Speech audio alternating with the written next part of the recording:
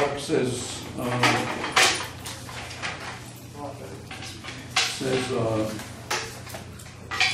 5:30. I'm just wondering if I can get away with this sort of chalk. What do you think? I think so. Do it. Take that risk. What? Take the risk. Okay. All right. Well, you remember that we had the action for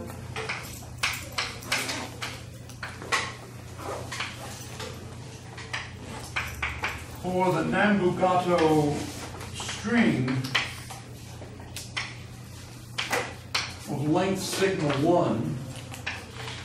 Well, it's not really length sigma 1, but parameter sigma 1 is x dot x prime squared minus x dot squared x prime squared, and then this is d sigma d tau. Okay. Now, of course, x dot is or x mu dot is partial x mu partial tau, and x mu prime is partial x mu partial sigma. So the sigma is the parameter. We have a string here, and sigma is the length parameter along the string. So we go like that, and this is sigma is a particular point on the string, and we integrate over the string. If you want to pursue this further, there's a book called String Theory, a first course in string theory by Barton Spivak. I think it's available on bookcz.org, although I don't guarantee it. But if it is, whenever you see something on bookcz.org that you want, download it immediately, because you never know when the copyright owner will ask that the link be deleted. Okay, so this is the. By the way, does this show up on in the video, you think? All right. Now, x dot x prime is, of course, x dot mu eta mu nu x prime nu, and eta mu nu is I guess minus 1, 1, 1, 1, 1, 1, and so forth, diagonal. Okay, the point is that mu and nu aren't just 0 to 3; they could be 0 to 20, 0 to 25, or 0 to. In fact, for bosonic strings, in other words, unless you add fermions, you need 26 total dimensions. And of course, one must keep in mind that string theory is a very speculative subject. It has given rise to some very good mathematics, but it may have nothing to do with elementary particle physics or the universe or anything else, living or dead. On the other hand, as I said, it has developed, it has led to important mathematics. Now, the thing about the string that is somewhat fascinating is that you can go from sigma tau to any other parameterization, sigma prime, tau prime, and the action is invariant.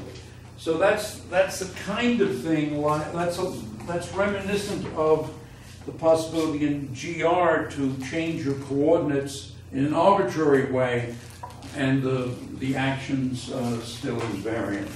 And the echo in the standard model is that you have local symmetry under rotations of the fields into each other, and the gauge transformation can be different at each point in space, time. All right. One thing to this little c, I should have written a little bigger. That's the speed of light, and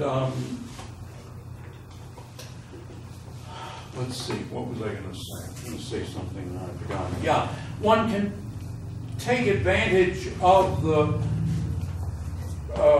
flexibility in the parameterization to choose a parameterization for a particular calculation. And one that is nice is that x dot dTOR be dt, and that x prime d sigma be some dr pointing in some spatial direction. And then what happens is that, in fact, for simplicity, let me go make things even simpler. Let's just say that x0 is ct, is cTOR. This is called the static gauge.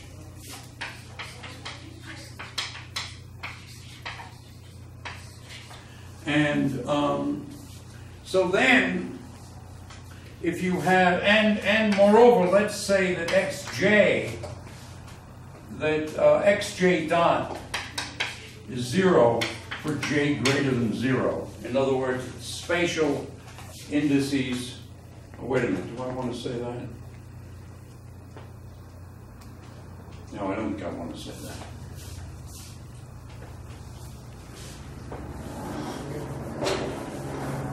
Okay, anyway, x dot is proportional to dt, this is proportional to dr, and so one arranges that x dot x prime should vanish. And so that term is 0, and then one arranges that typically x dot squared is negative. And in this very simplest parameterization, what you can have is that S is then minus the string tension over C, this double integral of just dt dr. And this is then minus T0 over C, Tf minus Ti times R1, in other words, the coordinate, what R vector is at sigma 1. And so the idea then is that this is area swept out because it's time, the time amount times R1, and so this is area swept out. So that's the basic picture. Now let's look at the, let's derive the field equations. What we have is the change in x dot, so the action density depends upon x dot and x prime.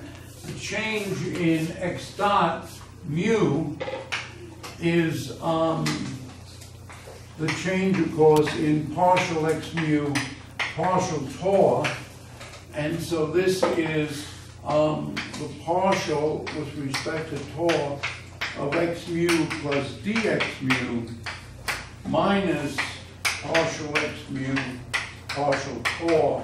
And so this is just the tau derivative of the change in x mu. Similarly, the variation of x prime mu is the sigma derivative of the variation of x mu.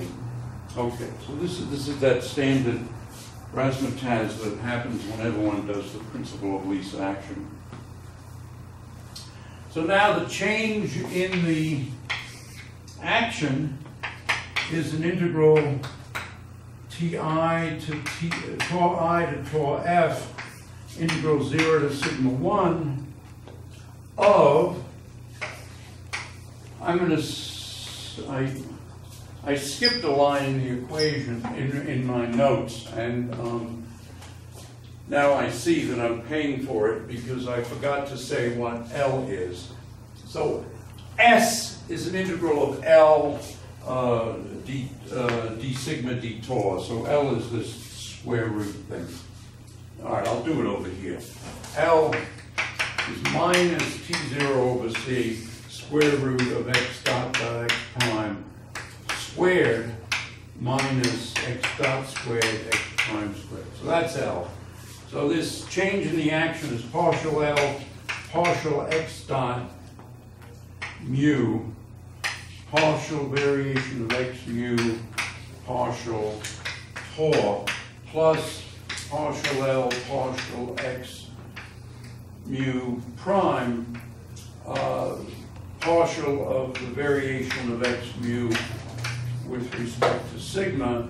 It's all of that d tau d sigma. Okay, well, you can imagine that we've got, these are actually sort of complicated. Partial L, partial x dot mu, partial L, partial x mu prime. They are what are called the momenta, and one can write them this way: p tau mu, which is partial L, partial x mu dot, is minus string tension over C, x dot dot x prime times x mu prime minus x prime squared x dot mu, all over this, the same square root. I'm just going to write it as square root. And p sigma mu, partial L, partial x mu prime.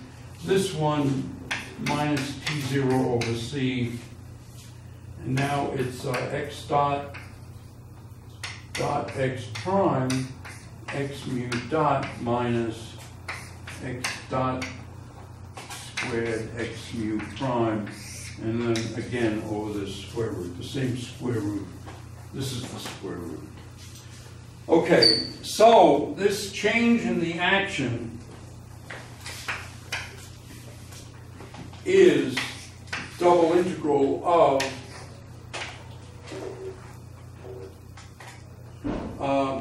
if we integrate by parts, and so let me do that in a sense explicitly. Variation x mu p tau mu plus partial sigma variation x mu p sigma mu minus variation x mu times partial p tau mu partial tau plus partial p sigma mu partial sigma p tau d sigma. Okay, so, and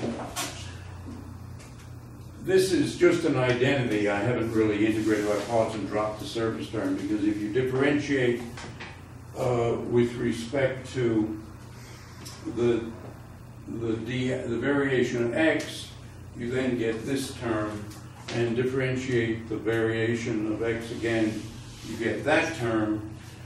If you differentiate instead the momenta, you get variation of x mu times this thing, and so this cancels.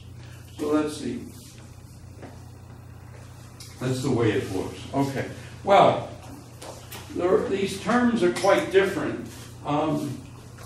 This one we can integrate and throw away because it gives us boundary terms at the final and initial time, and we just say the variation of x mu by definition of sigma and tau star is 0. Star meaning t final or t initial. The way we do the variation, in other words, is we say we want the action to be stationary with respect to variations during the process, not variations at the end point. And so this term goes away. Then we have that term and these terms. So our equations of motion then are first of all, this thing is arbitrary, so this has to vanish. And then this has to vanish. So the equation of motion then is partial P tau mu partial tau plus partial P sigma mu partial sigma. The sum of those two is 0. So that's the wave equation, basically. On the other hand, we need also that an integral of the variation of x mu at tau sigma 1 times P sigma mu tau sigma 1 minus the variation of x mu tau 0 P sigma mu tau 0 d tau, this has to vanish. So what I've done there is you just do the sigma integral, and so you get this at sigma 1 minus its value at 0, and we want this to vanish. Okay. Now, if the string is closed, so a closed string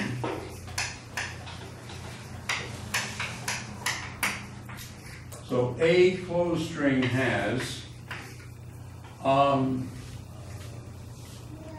it has that the variation of x mu tau sigma 1 is variation of x mu tau sigma 0 because tau 0, say, because 0 and sigma 1 refer to the same point in space-time.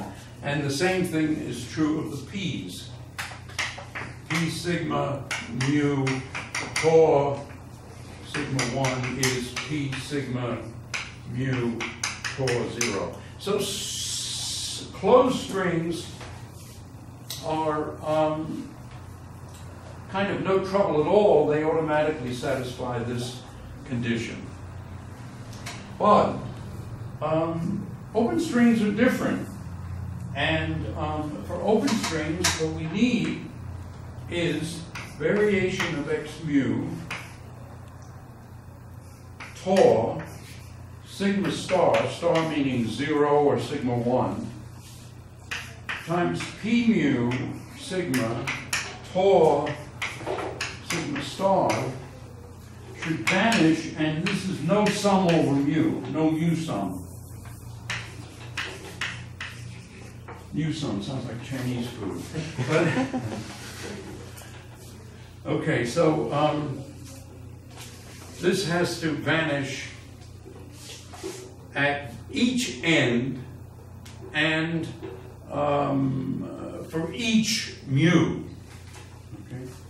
Now this, so you might say, God, this is awkward and silly and crazy.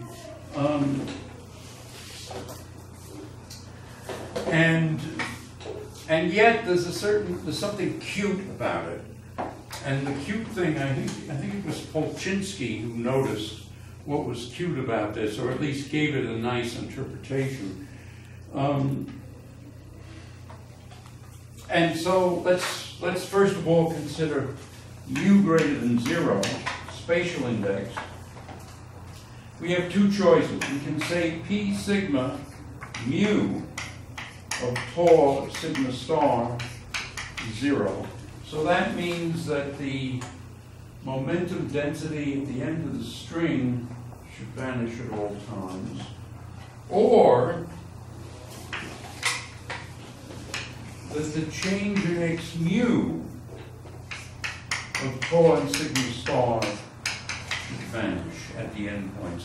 But now, when mu is 0, this is essentially this is by convention a time variable in any parametrization, and so we can't say that this doesn't change. So we can only say this for the spatial indices, j greater than 0. Okay. Now this is really quite cute, because what this is telling us is that if we have an open string we can either choose that, and in fact we must choose this when mu equals 0 for an open string. So for an open string, so for sure P0 sigma, cos sigma star vanishes. That's for sure for an open string. But for the spatial, for the spatial coordinates, so what we have is, J is J greater than 0. Let me put that. I'm using J for spatial indices. So we can either have the momentum vanishing or that the variation of xj doesn't change.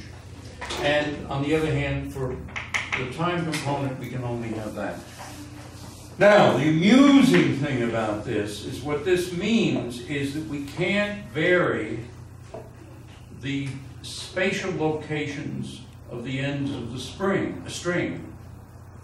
And of course, what you can say then is that you've got some sort of a surface here, and the string does something like that. These points are fixed, and it's only the string here that can move.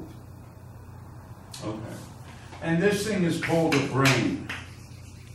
Is the string bound in the brane, or can it leave the dimension of the brane? So well, the endpoints are fixed in the brane? Yes. But can the string... Yes. Okay. Yes, yes. Okay.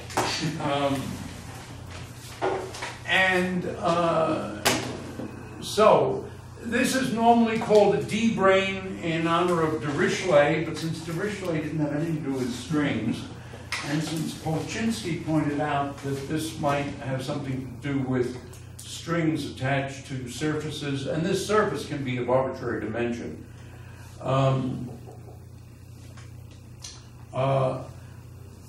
Some people would like to call this a P-brane.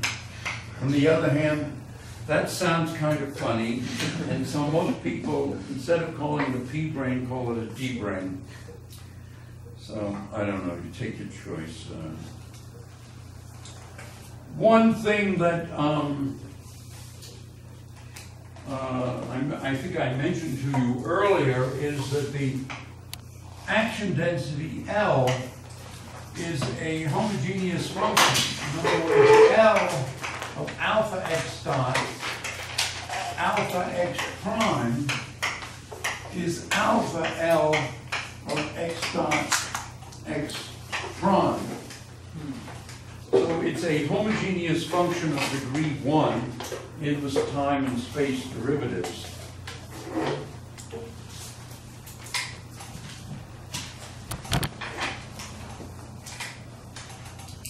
And consequently, by Euler's theorem, the energy of this string, or at least,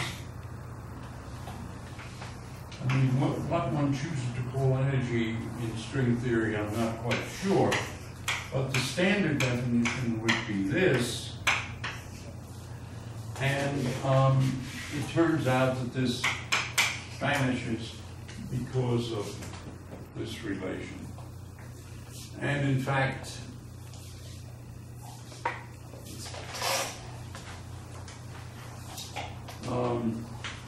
so as I said to you, may have said to you, Amdal and I derived this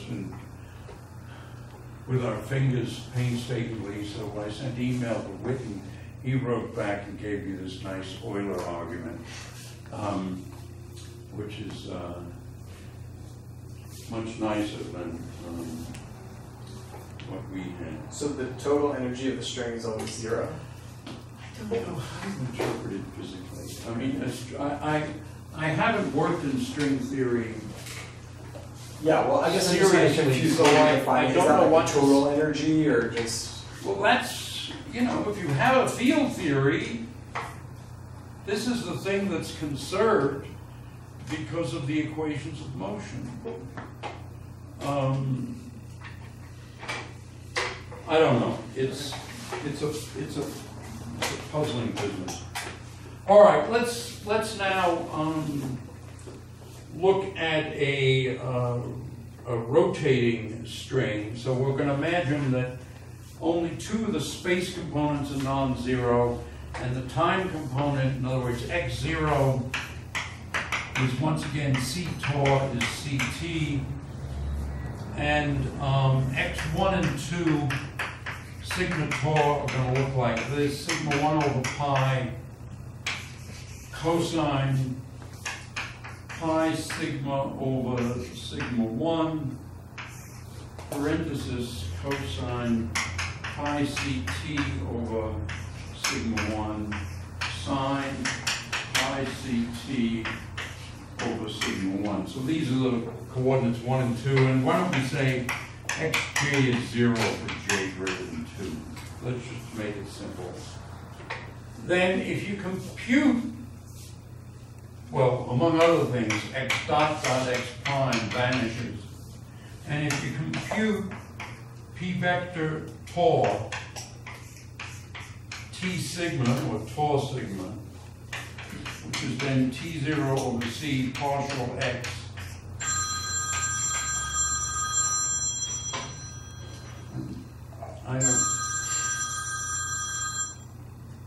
I'm getting these constant phone calls. I get 2 or 3 from a robot that works for Marriott. I get them all the time. You too? Yeah, I get them all the time. I get like 4 a day. Yeah. And then I also get Viagra ads. And so altogether, I'm much in demand. Phone's ringing all day long, but it's really outrageous. I really think what we all should do is call our representative. What's her name? Man, she's a Democrat, and just call up and say, I'm sick of these fucking robot calls. Do something. And you know, she gets. I would say if everybody in this room calls, she'll act. Or we can build. Maybe. We can build a call bot that just spams phone calls to show her like this. Forward All right, to that's say the I'm plan. Let's make that plan B for the moment.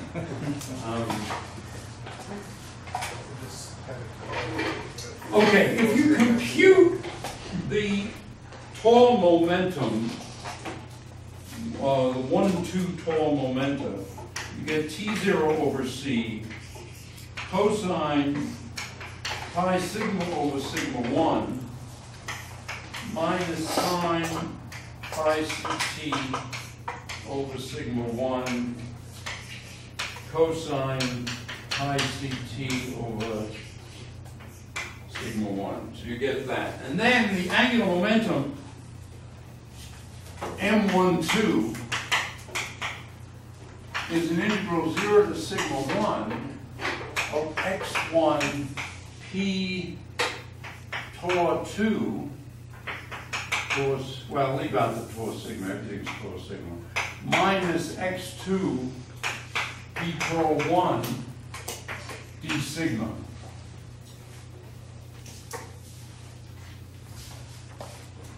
And if you now substitute our formulas for x1 and p tau, what you find is that this is sigma 1 t0 over pi c integral 0 to sigma 1 cosine squared pi sigma over sigma 1 d sigma. And this turns out to be sigma 1 squared t0 over 2 pi c. So the integral of cosine squared, of course, is a half sigma 1.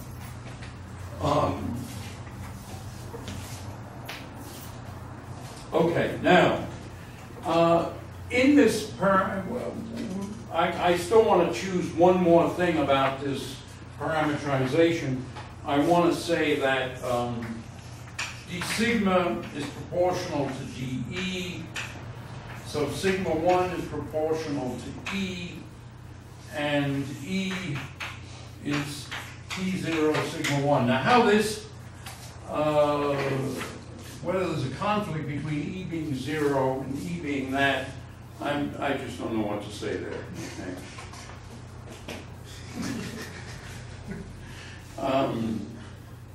I guess they're two different E's.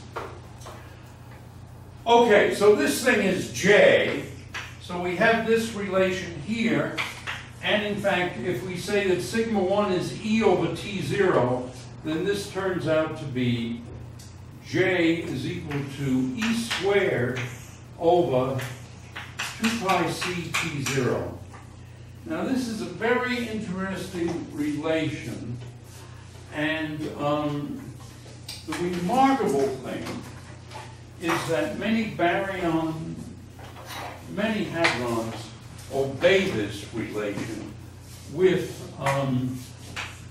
T0 approximately 0.92 GeV per Fermi. So that's the string tension. And if you look in the notes, the curve is J over H bar.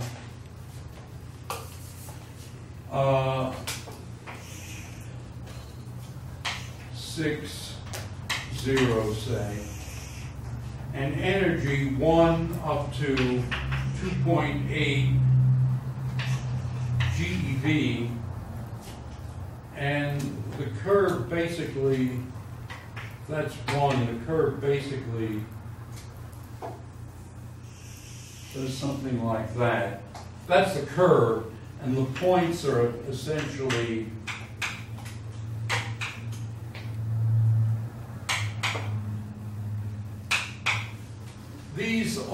this is the nucleon N938, this is neutron proton. This one here is the delta 1232. It's a pion proton resonance.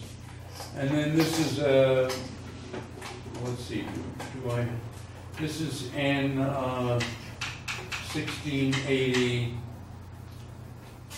This one is delta 1950. This one is N2220. And this is delta 2420. Okay, so the remarkable thing is that this kind of works. Yeah.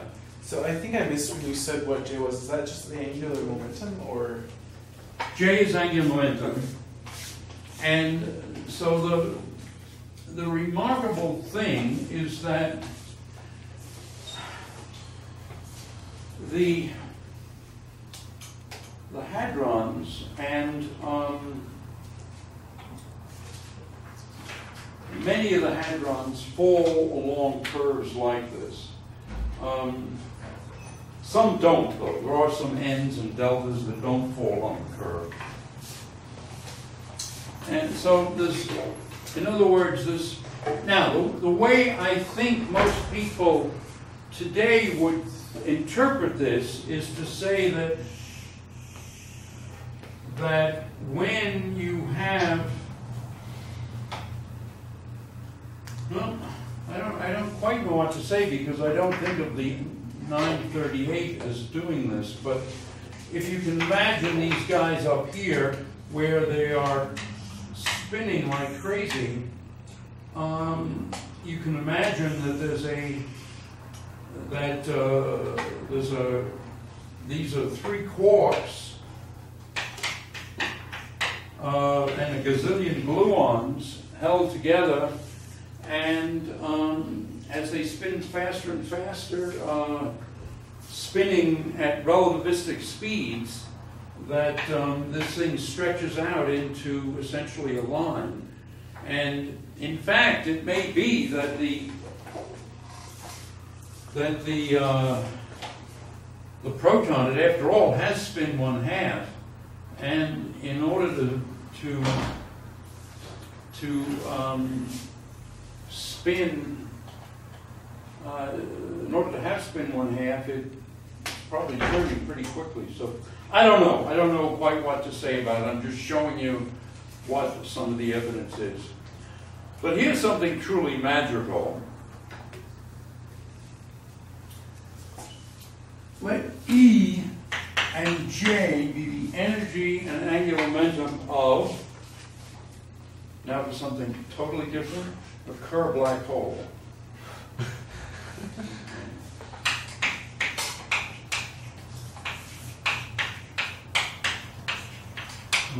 What's the relation?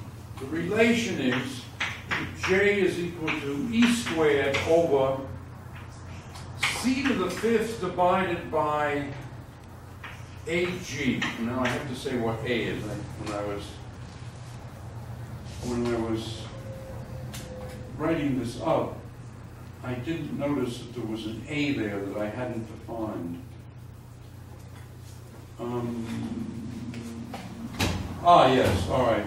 I will define it in a minute. A is less than unity. And if we rewrite this, we can rewrite it in the form, of course, E squared over 2 pi ct. So what is T? Well, T is then C to the fourth over 2 pi a g. Well, whenever you have the coupling, the Newton's constant, the denominator being the smallest constant one's ever heard of, and c, the fastest speed in the numerator, to the fourth power no less, and a, less than unity, what we have is something that is roughly 37 orders of magnitude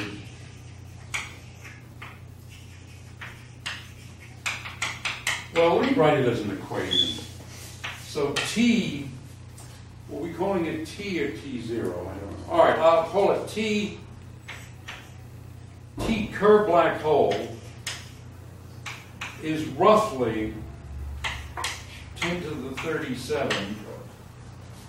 In fact, it's 10 to the 37 times T0. So you thought this one was big, namely almost 1 Jevs per Fermi, the Fermi being 10 to the minus 13 centimeters, 10 to the minus 15 meters. This one is 10 to the 37 times greater. Okay, so now, whether we're to interpret something as enormous as a black hole, see anything analogous between a black hole and a tiny string, I don't know. But it's nonetheless interesting that both things have seem to obey the same relation. Okay. Now, just a little history. String theory became a subject of considerable interest in 1968, when Gabriele Veneziano published an amplitude for pi-pi scattering. And it was an amplitude in terms of 3 Euler beta functions. So this was, from the point of view, I guess you want to turn that around, right? From the point of view of mathematics, it was quite a startling result. And what happened, though, after about 8 years of intense work, is that people at SLAC discovered quarks. And so this picture of string theory as explaining quarks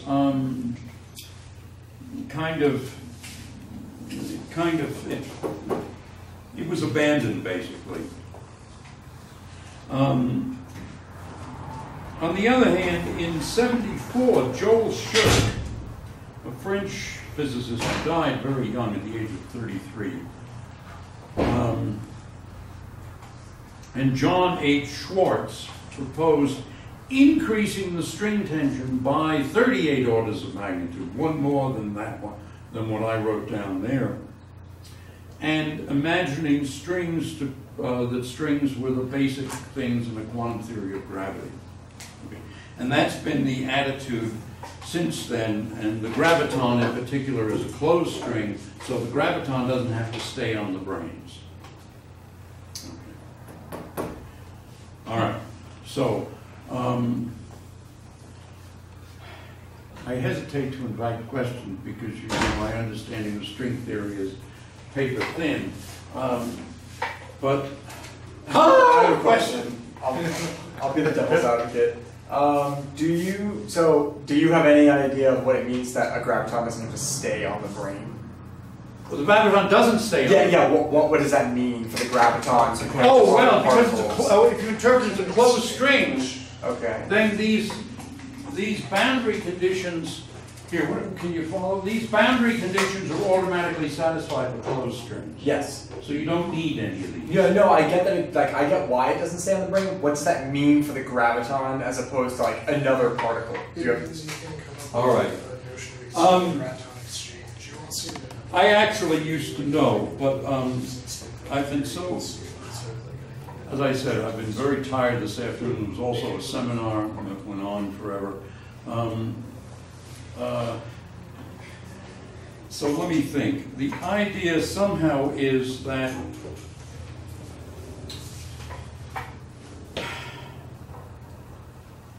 all right, let me throw it out to you and imagine that it's wet spaghetti and tell me if it sticks to the wall or not. Right? The idea is that if the graviton is a closed string and doesn't attach to the brain, then it's in these large numbers of dimensions. On the other hand, we're stuck on the brain because we're made of quarks and leptons and gluons and photons and so forth. So the gravitational field then, you'd think, would fall off as 1 over r to the 10th or something.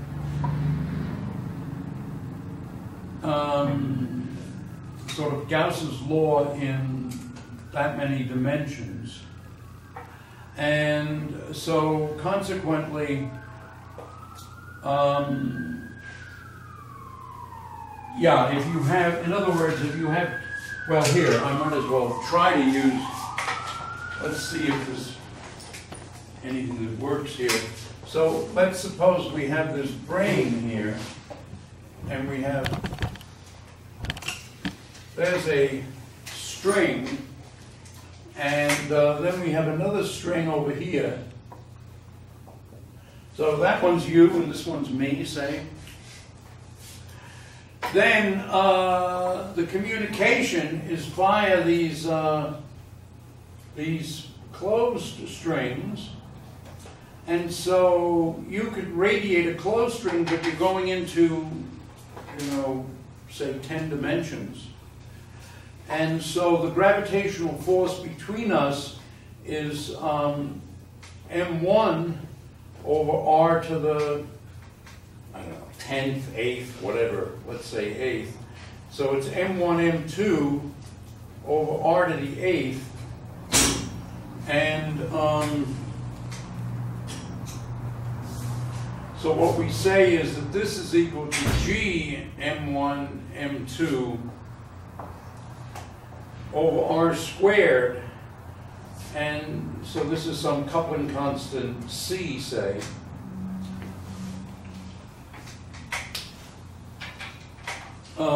So we might say that g is, this is r squared, obviously. So g is c over r to the 6th. I don't know.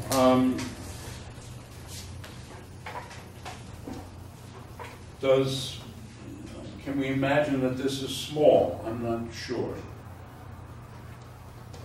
I think there's an argument. I think people have made an argument like this to say that c is of order 0.1 or something, and g is small because of this r to the 6th. On the other hand, this whole picture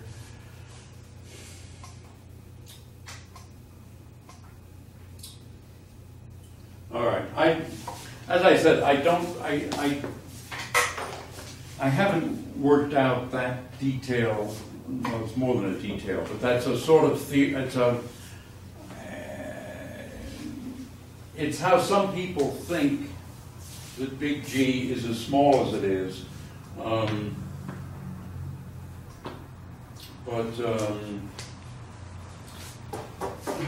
I don't know. that r to the 6 looks like 1 over 0 to the 6. That doesn't strike me as small. Yeah. So in other words, it's like this is a possible explanation of why gravity is so weak because it's kind of leaking into the other dimensions that we are accessing. Yeah. That's the idea. Maybe what we can say is that no, I don't know. In the literature, if you just Google the thing, there's probably a wiki page that will explain this more sensibly than I just have. Sorry about that. All right, let me go on with what I actually did more or less prepare. But what is true is that the gravitons are interpreted as closed strings and they're not on the string. So Dirac, of course, did a gazillion things. One of his things was light cone coordinates. And I included a section on them just because I think it's nice for you to hear about them. So his coordinates are x plus, x minus, x2, x3. So in other words, you pick one of the space coordinates, you call it x1, and then you mix time and x1 into x plus and x minus. The normal way of doing that is to say that x plus is 1 over root 2, x0 plus x1, and x minus is 1 over root 2, x0 minus x1. So this is sort of the standard convention. I've now realized that I haven't erased the board, and so let me do that so that it can dry.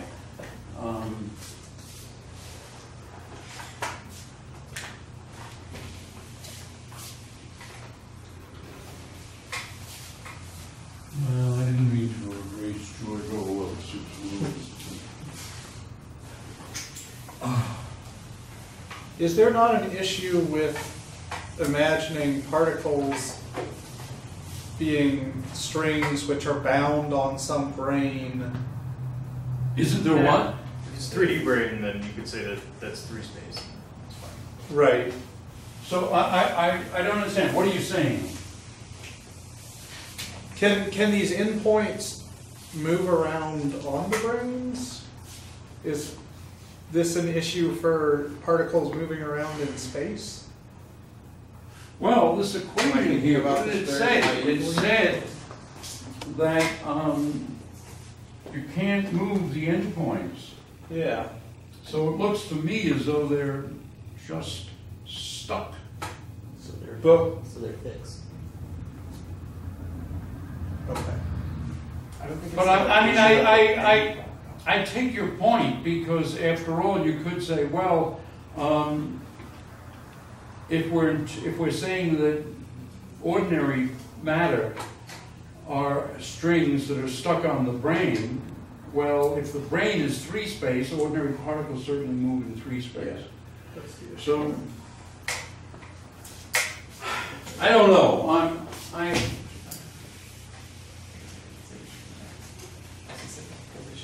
There's a way to make the particles in a certain vibrational state of the springs. But you're right, if it's moving. If The a string string should is be supposed to moving. describe the space, Yeah.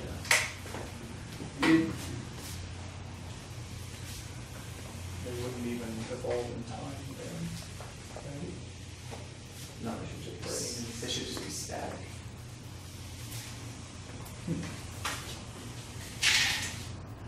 Let's see. What I'm sort of thinking is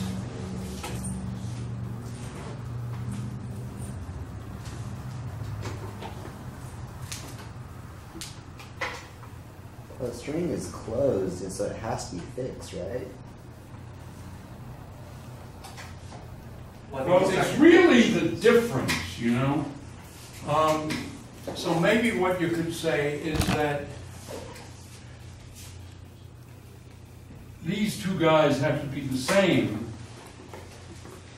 and so then they could move synchronously. I don't know. An endpoint is fixed relative to. But then you need the p's to be equal, so that'd be another way of doing it, but that's not what most people do. All right, anyway, let me go on with what I think might be more or less true, and that at least is,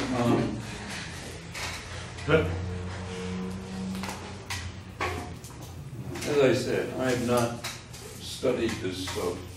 I haven't worked in the field. I have studied it a little bit. I haven't worked in the field. Okay, what is P plus? Well, Dirac's P plus is the same thing. It's P plus or minus 1 over root 2, P0 plus or minus P1.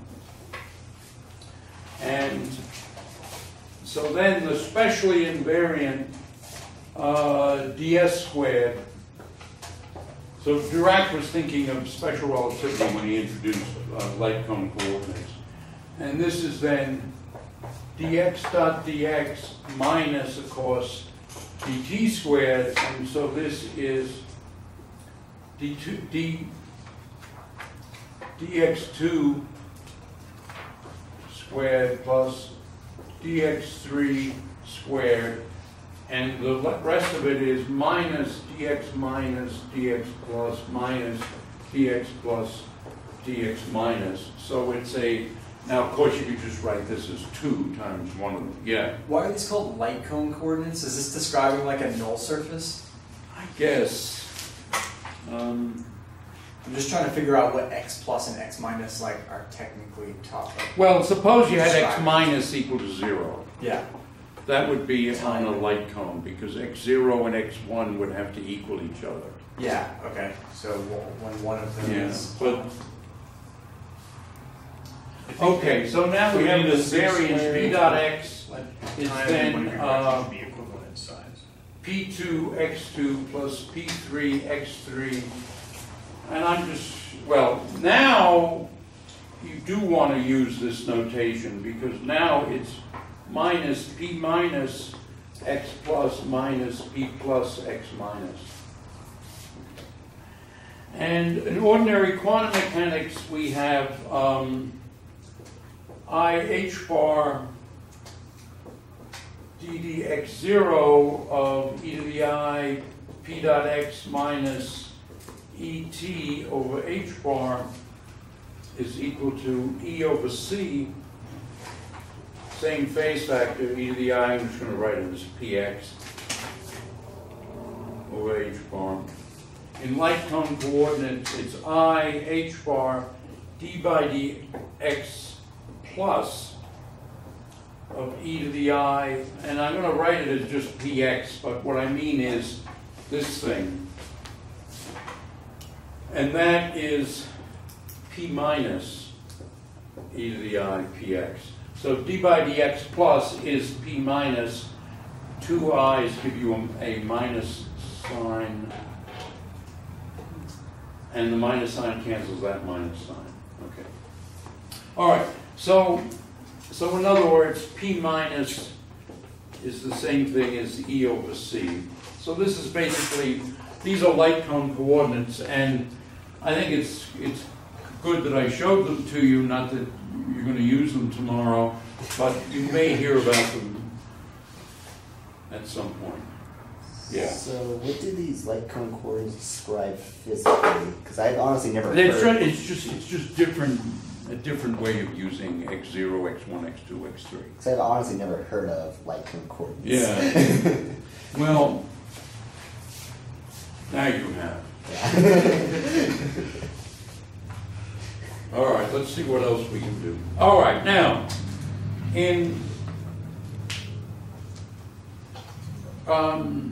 as I mentioned to you, you can choose a gauge in string theory. And if n is a unit vector, then one gauge or class of gauges is n dot x equals beta. Alpha prime is just the string tension, or 1 over the string tension. I don't remember. It's one or the other. N dot p, tau, and n dot p is equal to 2 pi over beta n dot p tau. Okay. So this is a choice of gauge. N is a unit vector. What's beta? Beta is 2 for open, 1 for closed strings. All right, so this is chapter 9 of Spivak. But what's the reason why I'm going through this is that this choice of gauge does get you something.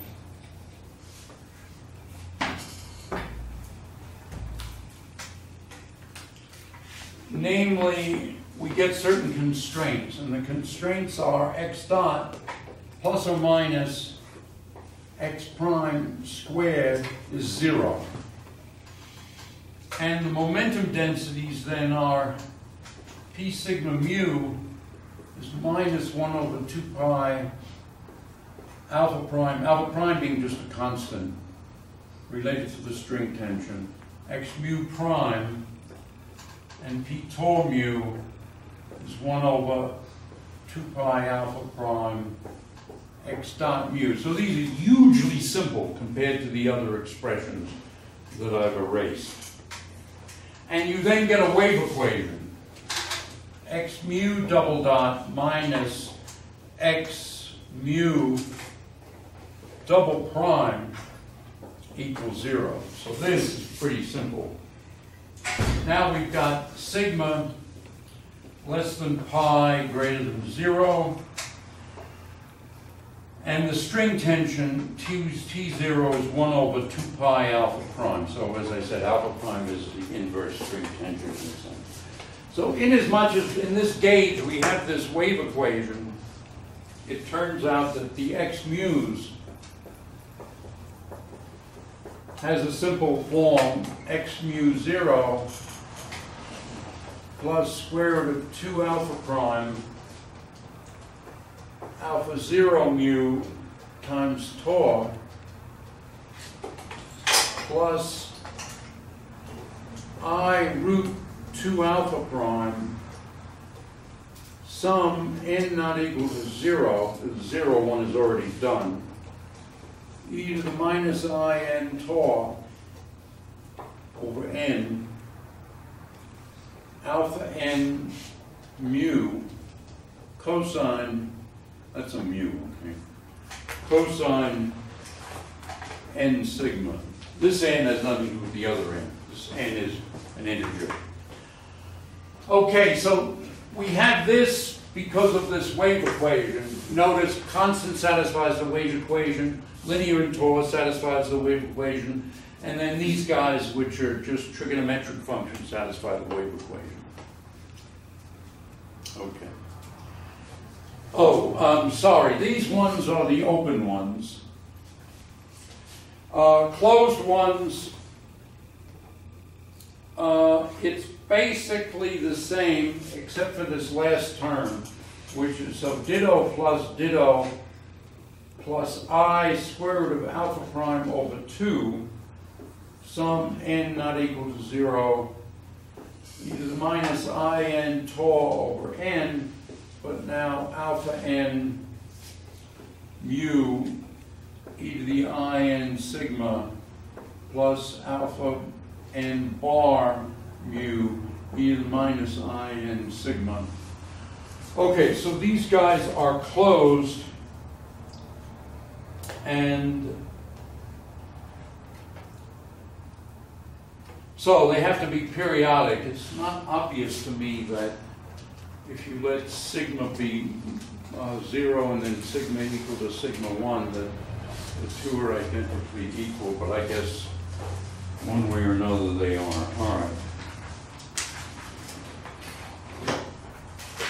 So this is if you look at the condition on the back with the unit vector n, whole big class of gauges. One of those gauges is the light cone gauge, which is x plus is x0, well, let's just say all right, x plus is x plus plus x1 over root 2, and we set that equal to beta alpha prime p plus tau, and p plus, which is p0 plus p1 over root 2, is equal to 2 pi over beta p tau plus. And here we have x plus prime is 0, x plus dot is beta alpha prime p plus.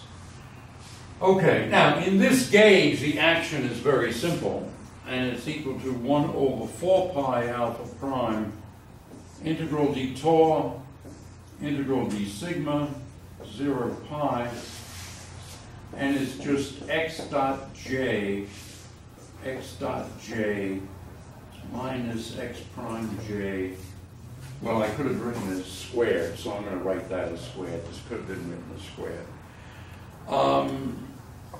And the coefficients of these open strings are x0 plus is xn plus is 0 for n not equal to 0. And there's one more, square root of 2 pi alpha prime. Alpha minus n is 1 over, all of this is on the web page, okay, so you don't need to copy it down. Sum on p minus infinity, alpha j, n minus p alpha j p, and this is by definition L perp sub n over 2p plus, and this thing here is said to be the transverse Virasoro operator, or Virasoro mode. So now, the nice thing about this is that the string is expressed entirely in terms of transverse modes, and the mass squared of the string is 1 over alpha prime, a sum, alpha L n, that's the value squared, n equals 1 to infinity. Okay. All right, so I've finished with the whiteboard. Blackboard is dry. Anyway, this is really intended to give you the flavor of it rather than to go through the details, because the details are a lot of details. Okay, let's now quantize this system. Since it has such a simple quadratic structure, one can quantize it. So we're in the light cone gauge, and we have x j, say, of tau sigma commutator p tau j of tau, or actually p tau j prime, say, of tau sigma prime, and this is I eta j prime delta sigma minus sigma prime. So it's the standard commutation relation h bar equal to 1. On the other hand, x0 minus of tau p plus tau, that commutator is minus r. Okay. And on the other hand, the xj's commute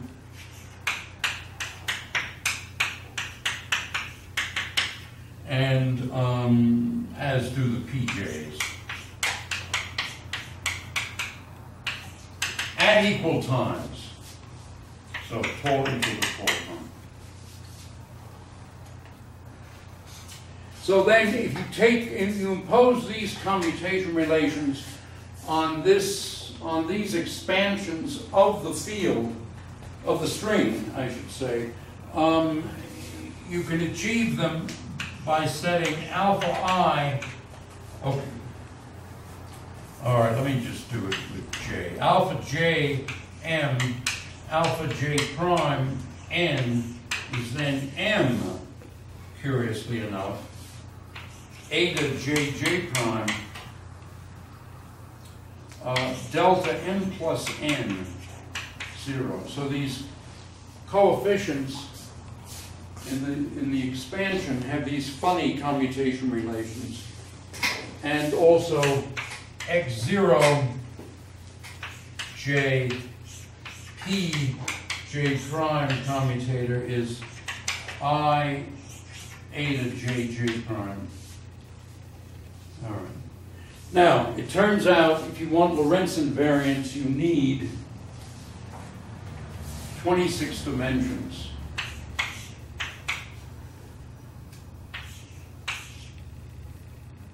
Is that a minimum or an exact number? I think it's exactly 26. And the reason is, well, let me see. All right. Not only do you need 26 dimensions, but also there's a tachyon. So, I don't know, this is Nightmare City as far as I'm concerned. But here's the, here's what, all right, let me just say, then if you do go to 26 dimensions, what's the Hamiltonian? The Hamiltonian is L0 plus minus 1. Now, it's quantum field theory in two space-time dimensions, sigma and tau. So, there are divergences, and how do the string people interpret it? Well, the divergence is of the form sum n equals 1 to infinity of n. That looks pretty bad. And how divergent is that? Well, that's quadratically divergent. And you go to 3 dimensions, it's cubically divergent. 4 dimensions, ordinary quantum field theory, quartically divergent. So this is the divergence of a field theory in 2 dimensions. The string people say, well, we're going to interpret this as, there's a mathematician called Sir, who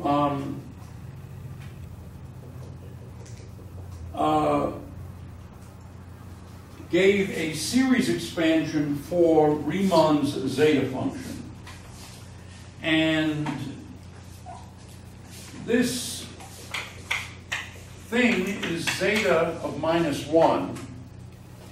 If you now use Sir's expression for this, what you get is minus a half sum on n, 0 to infinity, 1 over n plus 1.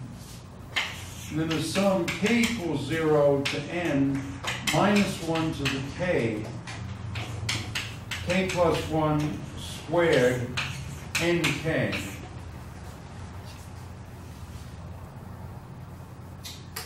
And, God, did I write that same equation twice? Well, that's the biggest typo I have ever seen. This is,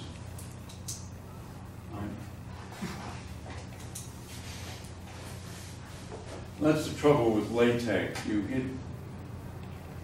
click on typeset, it's gorgeous, and you think you've got something that makes sense. Anyway, if you actually do this sum, what you find is minus 1/12.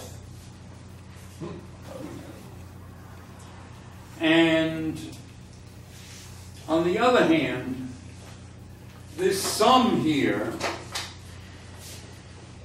appears in this equation. 1 equals minus a half d minus 2 times the sum on n from 1 to infinity. Well, obviously, you could do from 0 to infinity. It wouldn't hurt very much. of n. And now if we're saying that this sum is minus 1/12, then we get the equation 1 equals minus a half d minus 2 times minus 1/12. And so that's the statement that d minus 2 over 24 is equal to 1, so d is 26. I don't know. I don't think much of this. It may be that there's more here that's legitimate than meets the eye. I mean, certainly what Sir did was correct, but it's, I don't know. All right, it may be okay. Let's see, we've got 4 minutes left. Superstrings. Well, what one does for superstrings is one takes that original action. Again, we're still in light cone gauge. 1 over 4 pi alpha prime. Integral d tau, integral d sigma, x dot j, x dot j squared. I'm not going to write it as x dot j. That is ridiculous. Minus x j prime squared. Then you add to that, and in fact I could add it right in there because it has the same overall coefficient. You add in psi 1j d tau plus d sigma. Notice it's light cone. Psi 1j plus psi 2j d tau minus d sigma psi 2j. Okay. So this is the action in which you've added fermions in 2 dimensions, 2 components.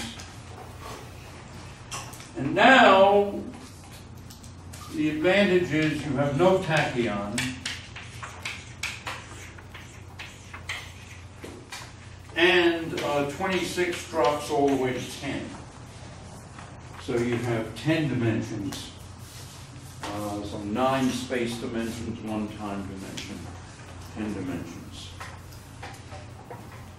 Turns out there are 5 distinct superstring theories. Their names suggest supernovas. Type 1, type 2A, 2B, and then E8 cross E8 heterotic and SO32 heterotic. Yes. They all 5 may be related to a single theory in 11 dimensions called M theory. And M theory contains membranes, 2 branes and 5 branes that are not D branes. All right. By the way, I mentioned Shirk and Schwartz. Schwartz is coming and giving a colloquium next fall, 20th of October, if I remember correctly. So as I said, he's one of the founders of what's called new string theory, in the sense of using the various string theory as a theory of gravity. Now, Polyakov, the Russian theorist, suggested a well, there are two different actions. Let me show you a covariant action. It's a covariant action which is 1 over 4 pi alpha prime integral d tau d sigma, and this is x mu dot